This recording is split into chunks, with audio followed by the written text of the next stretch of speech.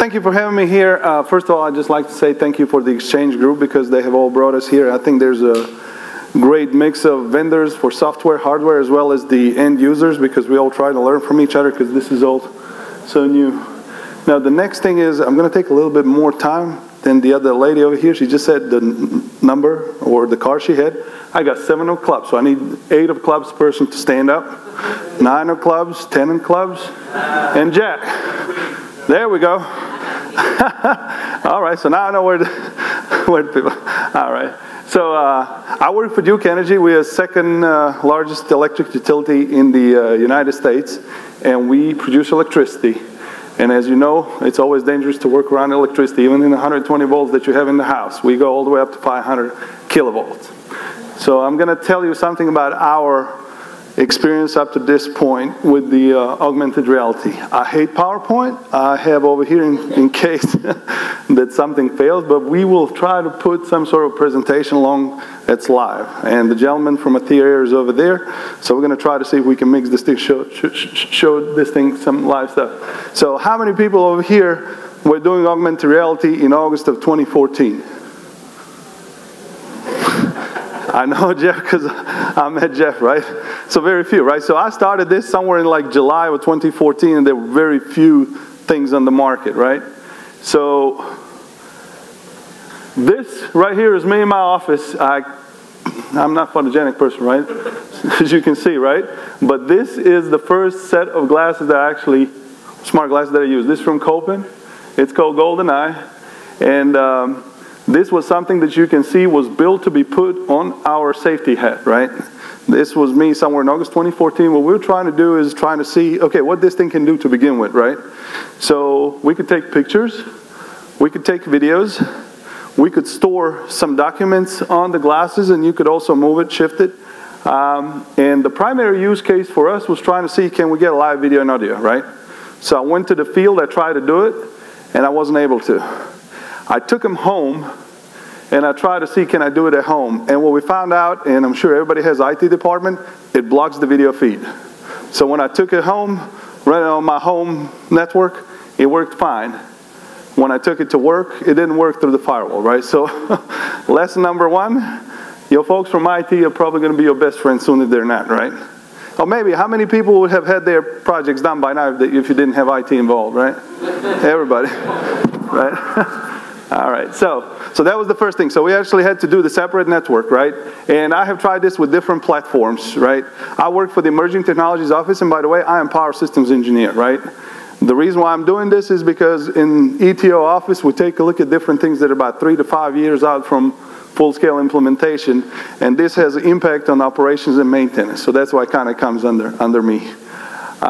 So that was the first thing. Our experience, upload and download times that we could get were about 0.2 to 0.4 seconds. And I had better chance or better results using this device right here in Atlanta and head-end person being in Charlotte than me being 20 miles in Charlotte from the person of the head-end, right? So it's all about the strength signal. As you probably know, with any one of these, you require some sort of a MiFi or one of those devices because they do not have, for the most part, they don't have a cell modem, right? So that was the first use case.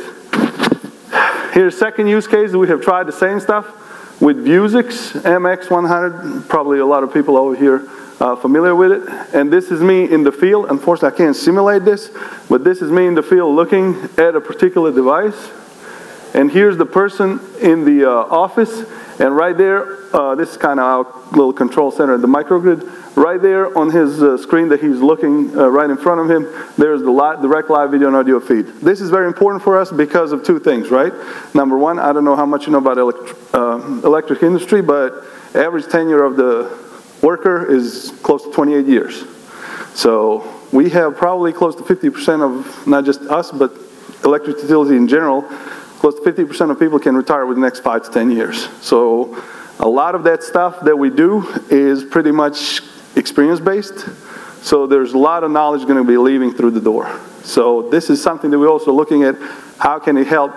Number 1, during the, everybody says experts, so everybody's familiar, but for us also during the storm restoration, because what we do during the storm restoration, we have people like me do the damage assessment. They have to relay the information to the head end, and then based on that stuff, the restoration goes. If you can outfit 30 or 40 people with these devices, set them in the field, and have one expert at the head end that can communicate to each one of those, it would go much faster, right? Then we went a step further, so we're going to try to see if this works. In case it doesn't work, I have some backup files. So we're going to try to switch on the glasses. But we have partnered with Atheer. We try to get these apps, right? So this was developed starting in the fall of last year, and we have a few of these apps that they have developed for us. So we're going to try to show you some of those, right? So let's do one of those. Okay, so this is the maintenance app, right? As everybody's familiar, we have a certain number of procedures that we do every day. So what I did was I just went over there, recorded a simple procedure, 5 steps to turn something on and 5 steps to turn something off. I took a video and I took pictures. So pretty much what this is here is kind of step by step, and it also has a video, right? So you can see either 3 of these, right? So this is the procedure, how you turn on the SCL relay from one mode to another. You can go over there step by step. You can also have pictures for every single one of those. Now, as a result of this particular app, what we have over there is the SDK that pretty much can give you either pictures associated with each step, you can have full video, and you can also have full set of instructions on the screen one by one, right? So that was the first thing that we did. So right now, if we want to do anything in terms of, furthering this, it's just a matter of changing the pictures, changing the videos, and the procedures. We think it has a benefit, but we haven't started full-scale implementation. So another thing is, in the Emerging Technologies Office, we prove concepts, right? We're vendor agnostic, so to speak, because we try to prove the technology and the concept to somebody within the utility. It can be the only department I haven't worked in the last 2 years is HR, right? But other than that, I think we work with a lot of departments. So we roll out technology on a small scale, test it, and then once when it's proven, then whichever department we roll it out to, then they decide which preferred vendor do they want, what is the overall solution, etc., right? So that was the first step, and then another app that we started, that we work with them, also we work with EPRI. I don't know if you're familiar, John Simmons was here. EPRI is Electric Power Research Institute. All the utilities are members of it. They do a lot of research for all the utilities. So rather than each utility going over there and doing their own research, we kind of have EPRI do it for us, so we all get benefit of it. So we work this with the EPRI, and let's try. So this is a warehouse counting app. Apparently we have a whole lot of warehouses with a whole lot of items in there. If you think about electric utility, at least for us, we have about 35,000 miles of transmission lines. We have 5,000 substations, all kinds of stuff. So when we do different jobs, we have a certain number of warehouses. So people go to the warehouse, get their stuff, and they're off about 200-300 miles. So even if one bolt is missing, the whole thing has to stop.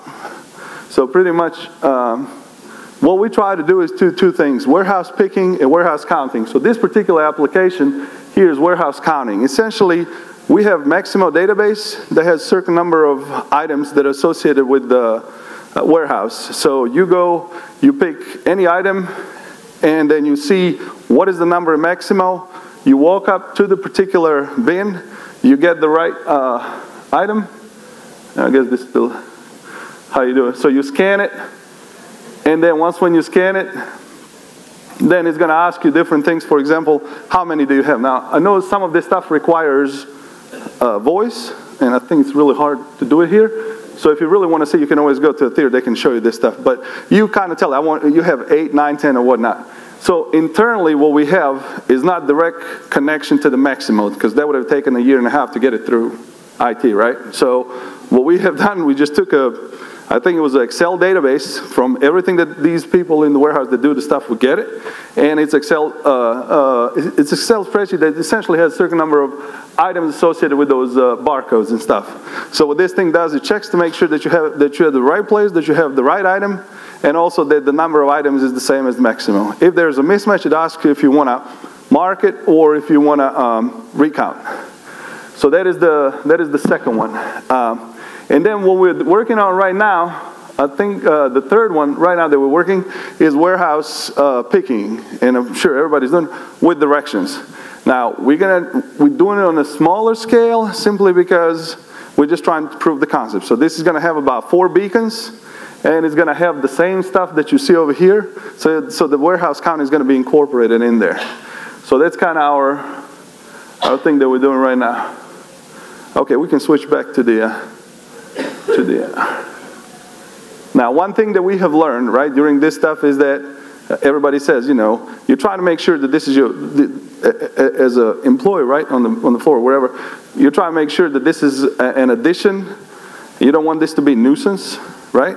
So it's really important to have the right solution first time, and it's important to include the people from the floor. So, for example, this particular app from the warehouse, I've been working with somebody who has spent 15 years in the warehouse, pretty much. So.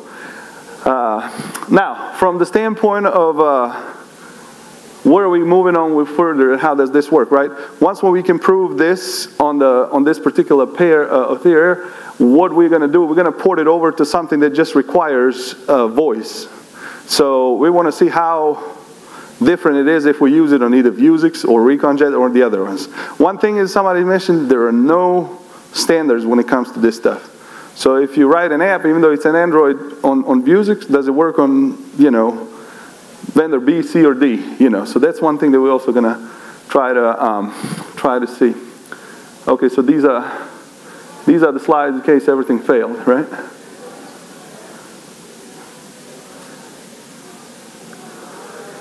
This is the stuff that's pretty much going to look like when we do the warehouse counting. Also, we're going to try to see if you can do the traveling salesman kind of optimization, so you don't send the people running all throughout the warehouse without any sense of direction. So we're going to try to minimize those trips. Now, future projects, right?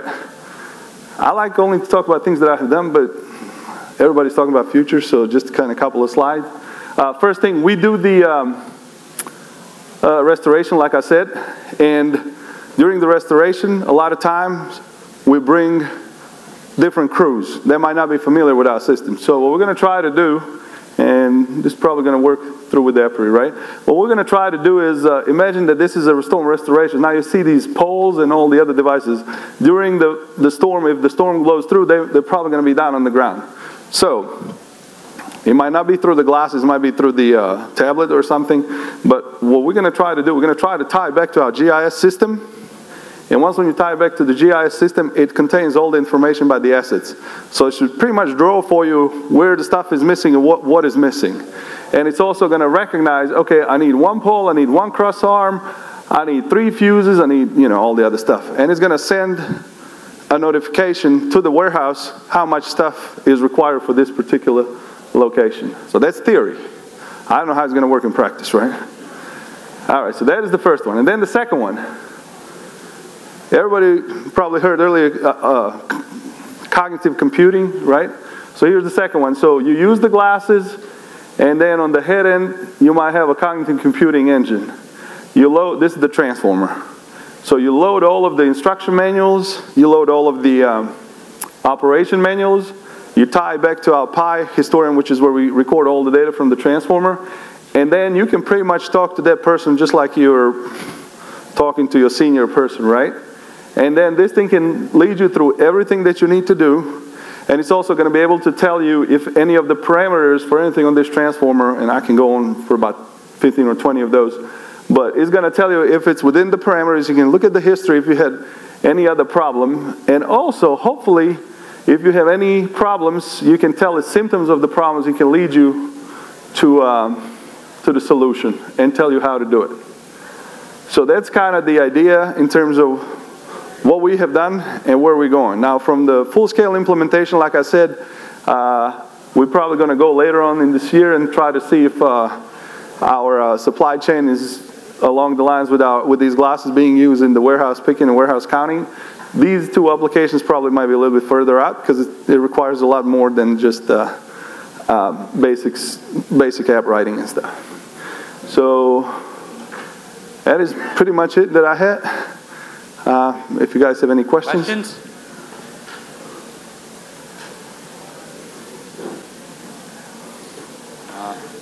All right, thank you very much. Yeah. Great job.